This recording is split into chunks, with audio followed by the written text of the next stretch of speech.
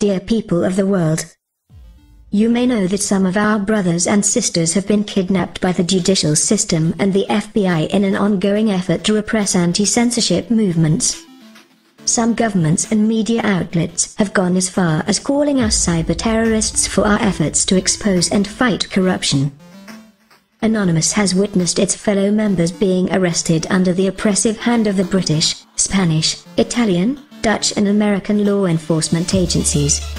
In true dystopian style, these governments have trounced upon not only the rights of these individuals, but the basic rights of all individuals: freedom of speech, freedom of expression, and freedom of association. Anonymous and other cyber liberation groups around the world will not stand by watching. Those who were arrested believe in a cause, believe in an idea, believe in all of us. We must respond with a real and concentrated effort to redress these arrests.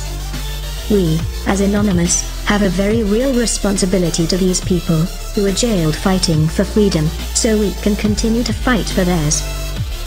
It is not only our responsibility to support those in trouble, it is mutually beneficial. By having the backs of those arrested, banned and charged, by fighting those charges, and if we're lucky, by winning that fight, we show others that it is possible to resist, that there are others out there not only willing to take action against injustice, but willing to stand by their comrades and friends when things get difficult. This is especially true when those innocent of any crime are branded as criminals and members of an organization that doesn't even exist.